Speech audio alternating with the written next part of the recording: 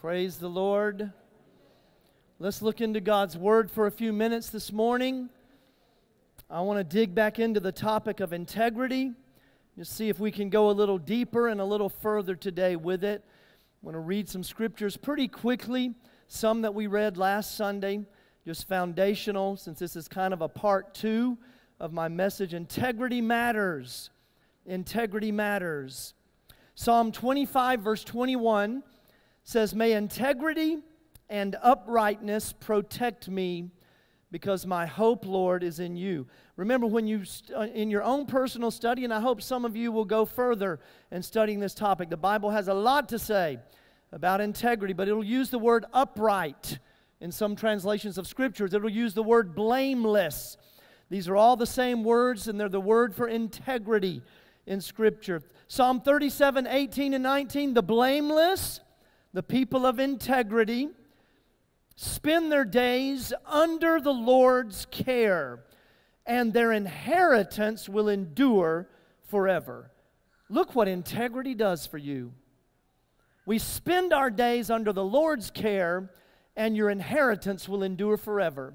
In times of disaster, they will not wither.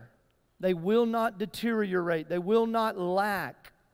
In days of famine, they will enjoy plenty. Integrity does that in our lives. Integrity. Psalm 41, verse 12. "Because of my integrity, you uphold me and set me in your presence forever." Wow.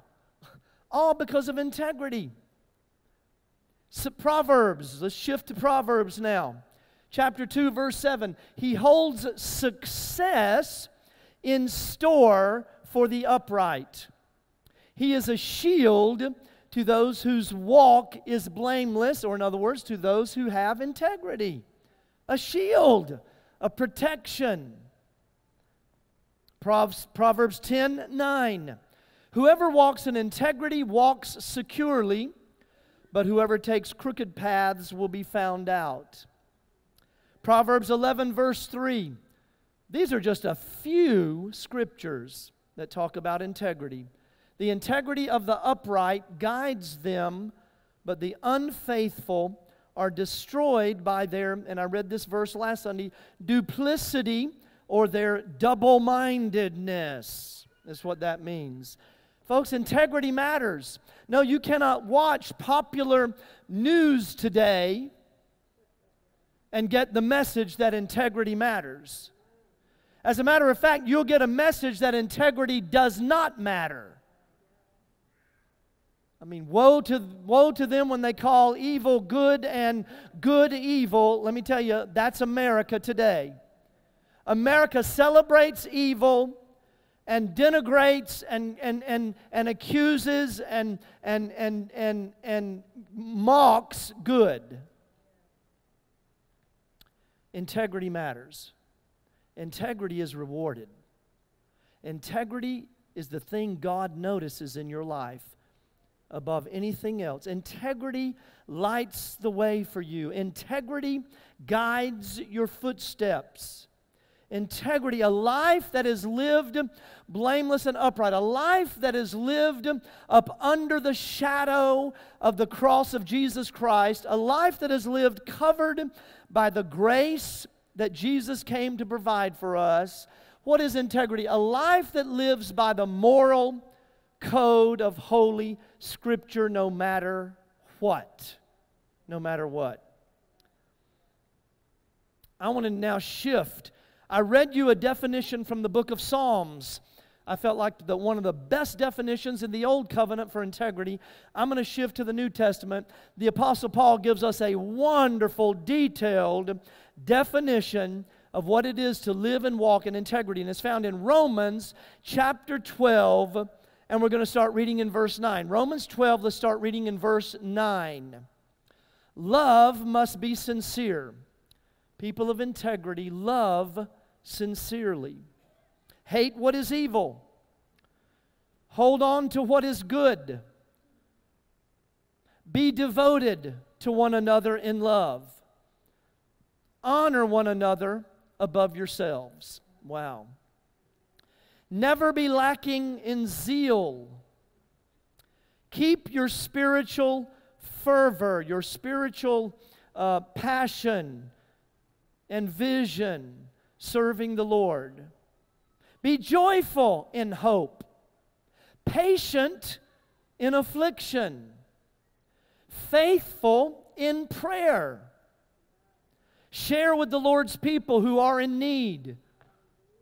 Practice hospitality. And I believe Paul is defining what integrity is here. Verse 14, bless those who persecute you. Bless and do not curse.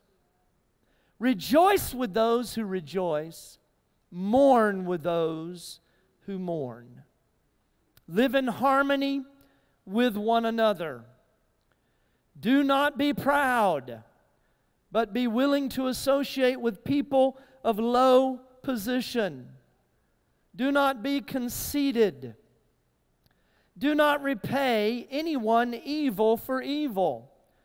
Be careful to do what is right in the eyes of everyone. If it is possible, as far as it depends on you, live at peace with everyone. Do not take revenge, my dear friends, but leave room for God's wrath. For it is written, it is mine to take revenge, I will repay, says the Lord. On the contrary, even if your enemy is hungry, feed him. If he is thirsty, give him something to drink. In doing this, you will pile up burning hot coals on his head. Do not be overcome with evil, but overcome evil with good. I bet you didn't know how much God really does have to say about integrity in our lives. Integrity still matters. Don't you ever apologize to anyone, anytime, anywhere for being a person of integrity. Never be ashamed of having integrity. Never defend your integrity. Be sure, though, that your integrity is consistent across every area of your life. Now I'm going to get real down to where we live for the next few minutes and very practical about what I mean by what I just said. Make sure your integrity runs across every area of your life. For example, marital integrity. That is still the standard of Holy Scripture. Well, Pastor, you must not read the statistics I read. The divorce rate is the same in the church as it is in the world. The standard of Scripture still remains the same. Honor your spouse. Prefer him or her to all others. Worship together. Parent together if you have children. Communicate together. Serve together. Marital integrity. Love each other till death do you part. That's still God's way. That's still the best way to do marriage. So have marital integrity. Now I'm just summarizing. I got to move through this quick. Have sexual integrity. Oh, don't say that. Well, we have problems in that area in the church because nobody does want to say anything. Abstinence before marriage. Fidelity in marriage. Keep your pants on before marriage. Do I need to break that down any more than that? I want every generation to understand what I'm saying. How many in the body of Christ end up shipwrecked in their lives due to a lack of sexual integrity. Folks, this is a whole lot bigger than just a dirty little secret in the church that we don't want to talk about. That's the reason why it is one of the number one moral issues within the clergy of America today. I don't need to go any further. We know in our own local area of such falls from grace among some leaders because of this. Stay faithful to your spouse. Financial integrity. Now, I could really park right there for a while. Pay your tithe and give your offering with joy and gladness in your heart. And you know, the interesting thing is that Romans definition refers to so many of these. You can go back and kind of cross-check. It makes reference to so many of these little categories that I'm breaking out for you this morning. Have financial integrity. Have integrity with the resource God has entrusted you with. Pay your taxes.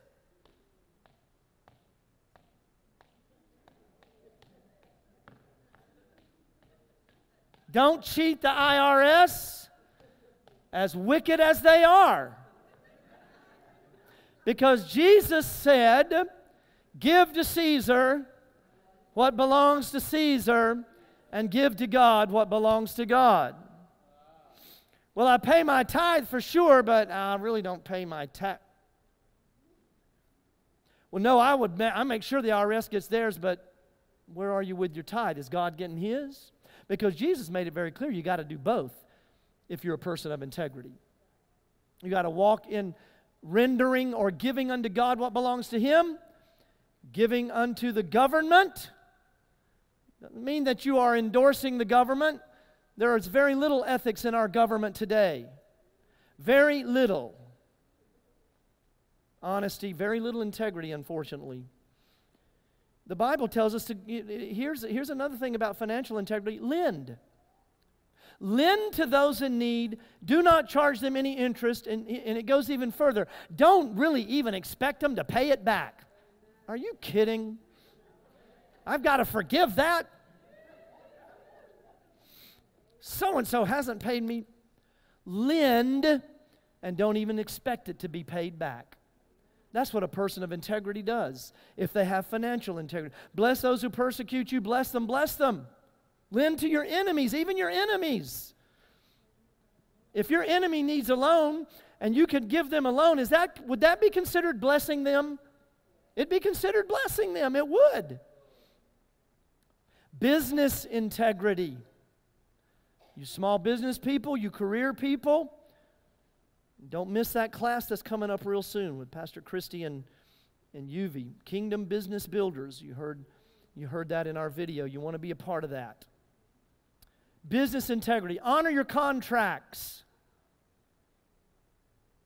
Stand behind your work. Keep God first in your company or in your career. Because here's the thing, if you build His kingdom, He'll build yours. If you put His business first, He'll put your business first. But if you put your business first, oh well, God's like, okay, go, have at it. Do the best you can with that. But if you'll put His business first, He'll put your business first. If you'll put His kingdom first and build it, He'll build yours for you. Business integrity, educational integrity. Don't be cheating on those exams. Don't be buying in the black market. Miss Ingrid could probably enlighten us on that. Don't be buying online all the answer keys that have been stolen and sold by somebody's website or whatever. It's all kinds of ways. Don't plagiarize if you're in college or in a university or in high school. If you're writing a paper, first person, you are saying these are my thoughts, they better be your thoughts. Ever since I started teaching for Southeastern University, I'm having to be so much more versed and aware of all of these tricky little ways that university students will try to beat the system and copy from some website and not notate that they got it from where they got it from. Have educational integrity. Respect your teachers. Wow, one amen. I thought we had more. Respect your educators. Respect your homeschool parent.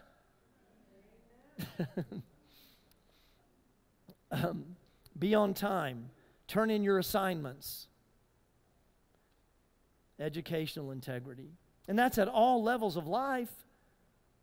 I mean, I'm still in school, probably in school till the day I die. But anyway, I want to keep developing myself.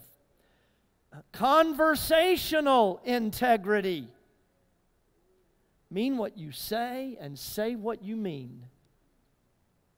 And then by all means, be sure you do it. Don't let gossip cross your lips. It's funny, I was talking to somebody the other day, and they were asking me if I knew of a certain situation here in a local church, and I did not know about it. And, oh, well, Pastor, and the person just stopped and went, wait, now let me, okay. This is not gossip. This is factual. I thought, well, I had a lot of respect for the person to pause and just make sure that what they were about to tell me was public knowledge and was not some over the telephone behind the closed doors kind of thing. Conversational integrity. Don't offend with your words. Edify and build up one another. And of course, spiritual integrity, of course. Take care of your inner man. Be in God's house when you're supposed to be in God's house. Bring your children to God's house. Bring your grandchildren to God's house. When it's time to praise the Lord, praise the Lord. Yeah, wow. When it's time to pray, let's pray. When it's time to give, let's give. When it's time to serve, let's serve. When it's time to sacrifice, let's sacrifice. When you put God first in these areas of worship in your spiritual life, you give to the needs of the kingdom, He will give to the needs of your kingdom. Let's have spiritual worship, faith integrity. Because integrity will reward you, integrity will keep you, integrity will feed you in the day of famine. Integrity will protect you in the day of battle. Integrity will comfort you in the day of loss. When everything is being shaken, as I talked about last Sunday, you will not be shaken if you walk in integrity, upright and blameless before God. Now, we're going to turn to Genesis chapter 39. I want us to look at one of the greatest examples, I believe, in all of the Bible of a person of integrity. And it's the story of the life of Joseph. Now, who was Joseph? Okay, let's back up and let's set the scene here a little bit so that we all understand who Joseph was. Joseph was the youngest son of Jacob. He was the grandson of Isaac and the great-grandson of Abraham. That's who Joseph was. Joseph had a dream. God revealed some things to Joseph as to how He was going to use Joseph to save his entire family during a famine. Joseph was his father's favorite.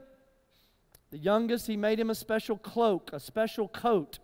If you grew up in Sunday school, the coat of many colors is what we grew up singing about or learning about with Joseph.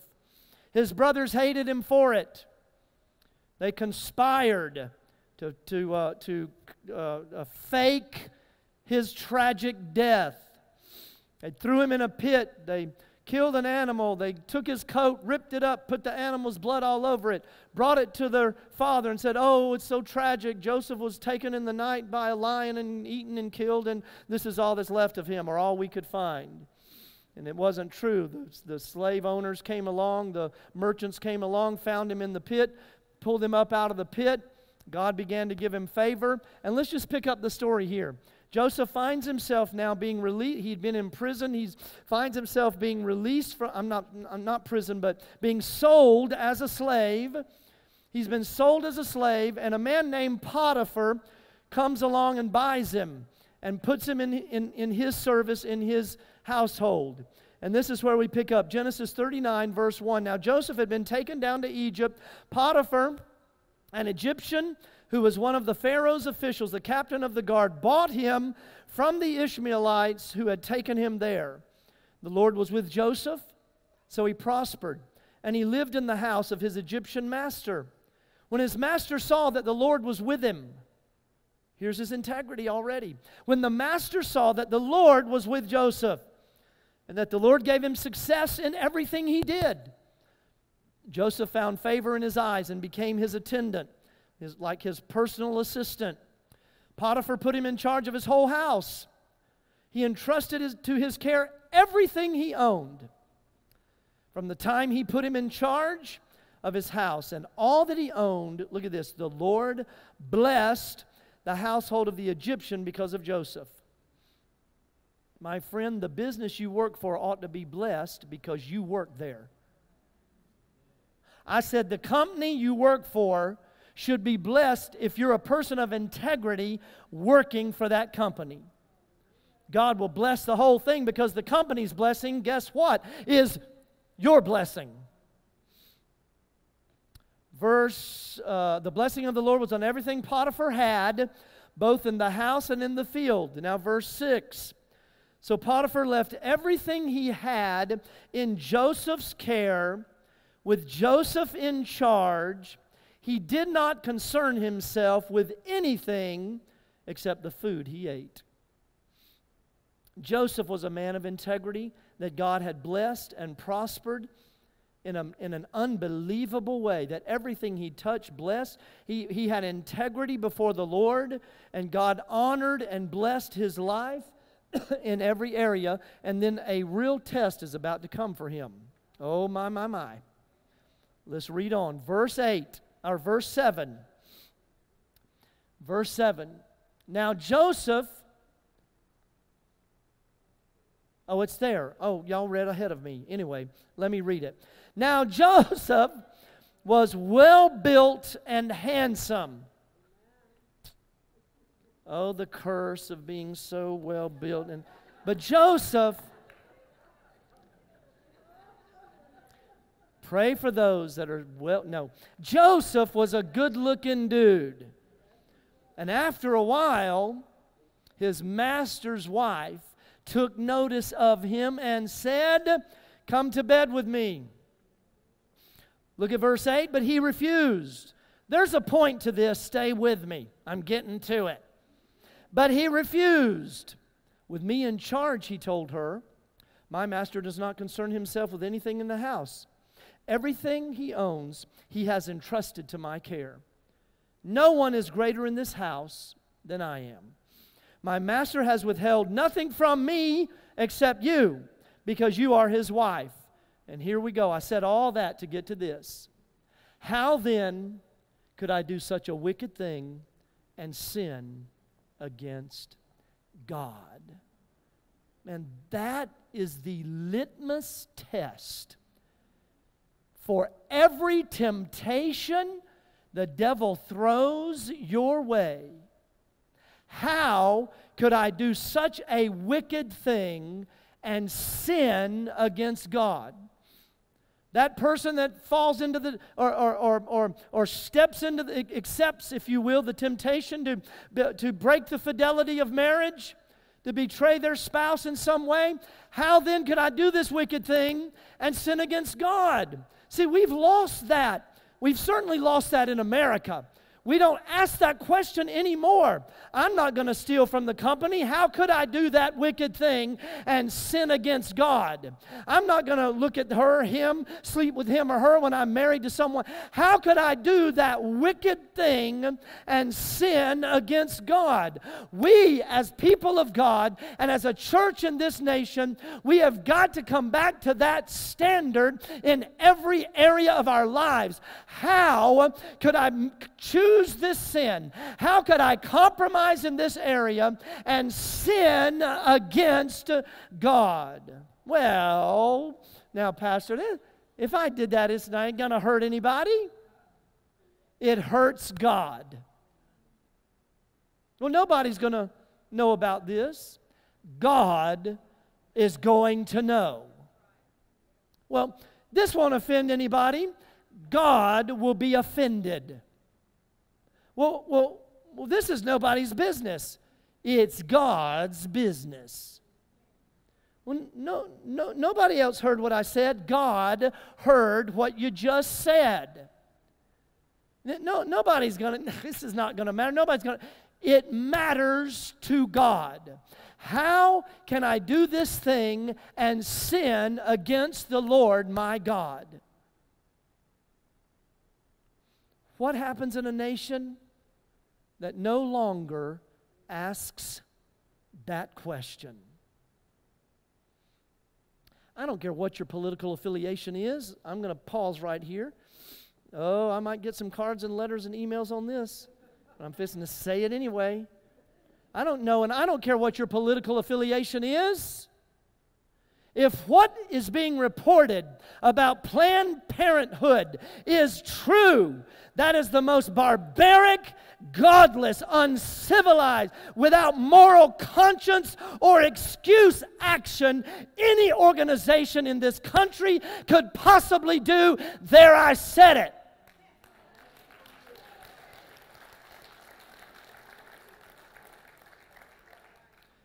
Selling human body parts in an underground black market medical industry, or whatever you want to call it.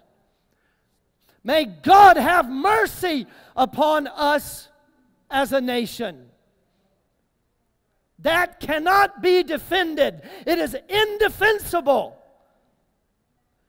Because we no longer as a country say or ask the question, how could we do this thing and sin against the Lord our God, upon whose name this nation was built?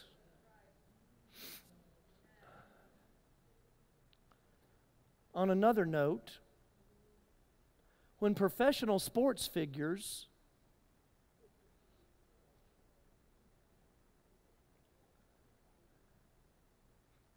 destroy evidence during an ongoing investigation and continue to defend themselves and claim their innocence, how far have we fallen as a country? We so revere and worship celebrities in this country over God. So anyway, I said that too. What happens in your own faith if you stop asking that question? How could I do this thing and sin against the Lord my God? I want to invite you to join what I'm going to call a Joseph initiative. People of God, when faced with choices, certainly when faced with temptation to sin, not temptation to have the cheesecake or the apple pie, temptation to sin. Ask yourself this question. It will protect you. Oh my. How could I do this wicked thing and sin against the Lord my God, who forgave me, who loves me, who blesses me, who heals me, who directs me, who increases me, who speaks to me, who comforts? How could I do this thing and sin against the Lord my God? The Joseph Initiative. I pray as a church, everybody in this room will sign up in the Spirit with God. I will not do this wicked thing and sin against the Lord my God. We must not allow integrity to become irrelevant as it has in our nation. We must not allow it in the house of God, in the community of faith. We must not allow it. In a nation where dishonest scales, remember we read that from Proverbs?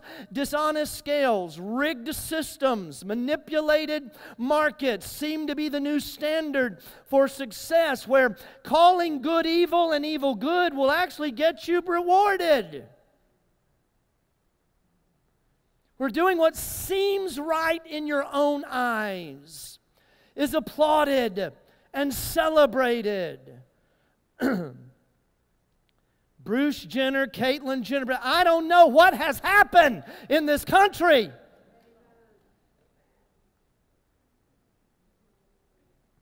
We're living lavishly and extravagantly gets you into the club.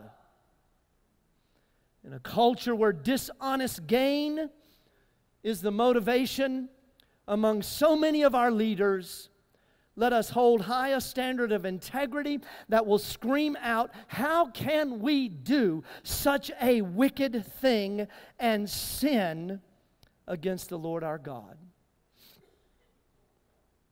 It'll protect you in every area of your integrity.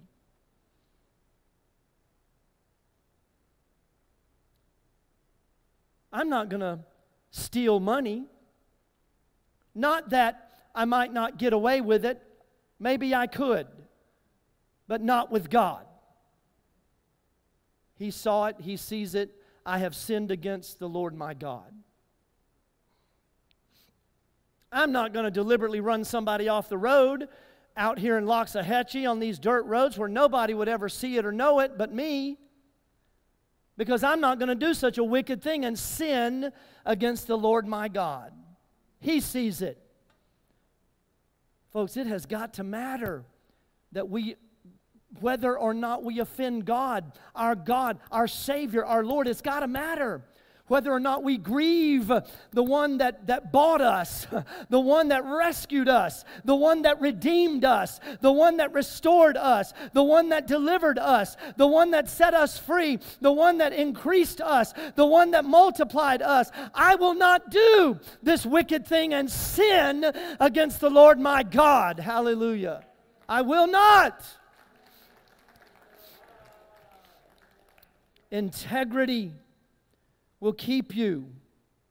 Integrity will protect you. Integrity is what Joseph had. Now, you read the rest of the story. The woman didn't take no for an answer. She grabbed a hold of him physically.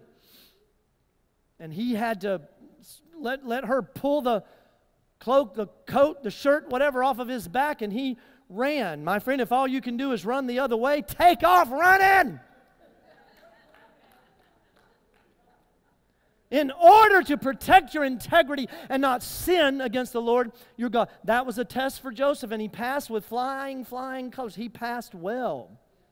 And he moved from that situation. Yeah, he went to the prison. God honored him, blessed him, promoted him, brought him out of the prison, gave him a dream for the king. He interpreted the king's dream. The king made him second in all of the kingdom. Second to the Pharaoh was Joseph. God's promise came to pass, but he passed every test along the way and maintained his integrity. I'm reminded of what I read last week about Job. Job said, I'm determined I'm not going to sin with my lips. I'm not going to sin with my lips. And he did not. And he maintained his integrity no matter what. And God restored double what Job had because of his integrity. Integrity will shelter you, will cover you, will hide you. I want to close with this. It's just a little inspiration here at the end of this, because I know some of y'all are like, ugh, integrity. I know you're all glad I didn't stay in the category of sexual integrity very long.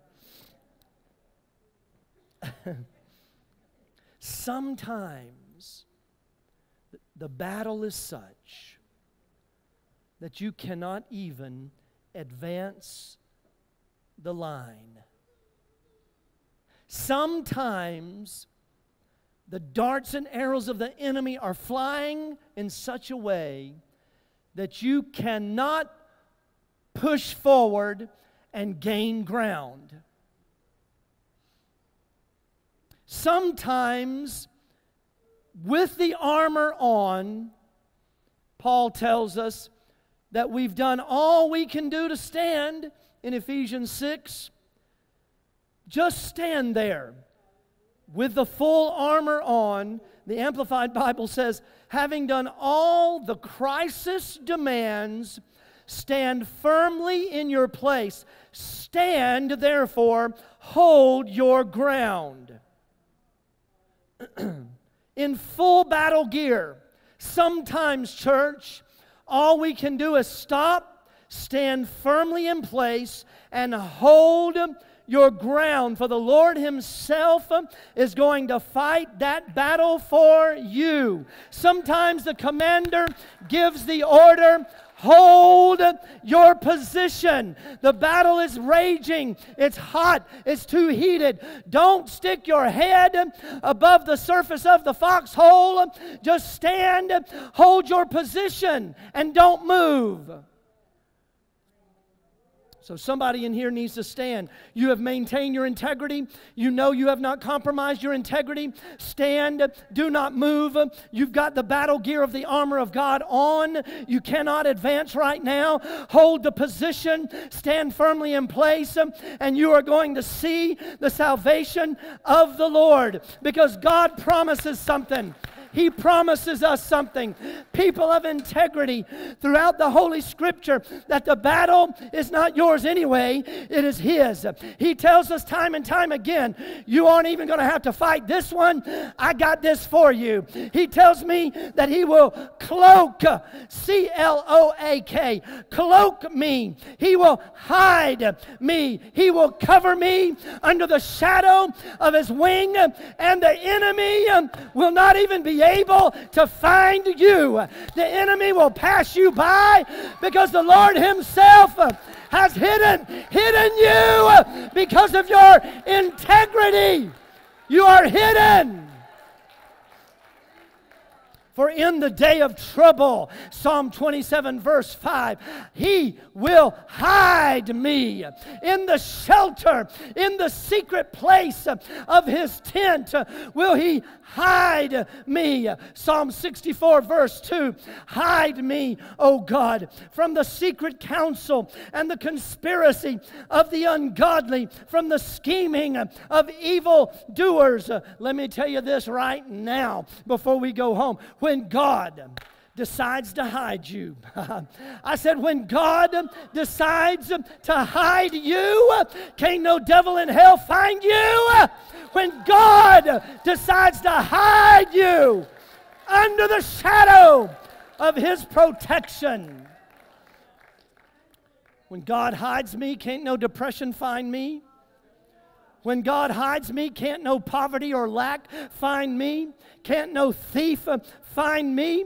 When God hides me, can't no accusation find me. Can't no offense find me. I know I'm not talking right. I'm talking, well, anyway, I'm going back to my roots. When God hides me, can't no poverty, no lack, no sickness find me. For in the day of trouble, He will hide me in His shelter, in the secret place. He will hide me from the schemes of the devil. Hallelujah. So I got a revelation about the armor of God. It was new for me. You know why you need to keep the armor of God on? Because sometimes it's a cloaking device. Where's all the Star fans? Star Trek, Star whatever fan? You know what I mean? Sometimes the armor, shields up, cloaking device engaged, and they just disappear from the enemy's radar. My friend, keep the armor of God on, because you never know when God's going to say, hit the cloaking device. My son, my daughter is in the heat of a battle. The arrows are flying all around them. They've done all they can do. I'm going to hide them away until the enemy passes by. And so He cloaks me when I'm wearing the armor of God. Hallelujah. I am preaching myself so blessed, I've got to loosen my tie. It's about to choke me to death. God will hide you hide you. If you will keep your integrity, He will hide you. Hallelujah. I'm not even going to have to fight in this one. I got this one for you. Now keep the armor on. Paul said, in the full armor, you've done all you can now. Stand there. Just stand there. God's about to engage the cloaking defense, and you will just simply disappear to the enemy's radar. You will be gone. And when God hides you, when God cloaks you, there ain't nothing that hell has that's going to even find you, let alone attach itself to you. Hallelujah. Let's stand together. Let's stand. Father, oh Lord, in the armor we hide ourselves. We put on your armor, Lord, you cloak. There are times you just hit the button, you engage the cloaking defense, the cloaking device, and you hide me away. Lord, you hide us from the financial issue. You hide us from that dishonest partner. You hide us, Lord, from the wrong company. You hide me from going to the wrong school. You hide me, oh God, from accusation, criticism, judgment, gossip. You hide me from sickness, disease, from bacteria, from viruses. You hide me. You hide me, Lord. You hide me in my integrity. Thank you, Father. Oh, thank you, Father. Oh, thank you, Father. No, it didn't happen to you because God hid you. He hid you. He hid you away. He protected you and kept you from it. Thank you, Father, that you cloak us more times than we even realize. Lord, I looked up from the radio in the nick of time, and I didn't rear end that car. You hid me. You protected me. You kept me. You kept me. Hallelujah. Thank you, Father. Oh, thank you, Father. Thank you, Father. Thank you for hiding me. Thank you, Lord, for keeping me, for cloaking me. Thank you, Father. Hallelujah. You hide us away. You hide us. And I thank you, Lord, today. I thank you, Lord. I know you've hidden this church from things. I know you've hidden us from things. I know you've hidden us, oh God, from things. You've kept us from things. And I thank you, Lord. I thank you that at times my armor is a cloaking device, and it hides me and keeps me keeps me off the enemy's radar altogether. Hallelujah. Thank you, Father. Thank you, Father. Thank you, Father. In Jesus' name, amen. Thank you so much for being a part of our online church family today. I know God has spoken a fresh word into your life, and we celebrate that with you. If you would like to contact our church, leave a prayer request or a comment, please go to our Facebook page or to our church website and do that. We would love to hear from you. If you are ever in the Palm Beach, Florida area, we would love to have you worship with us. Our worship services are every Sunday morning at 10:30 a.m., and we invite you to come if you are ever in this area. God bless you.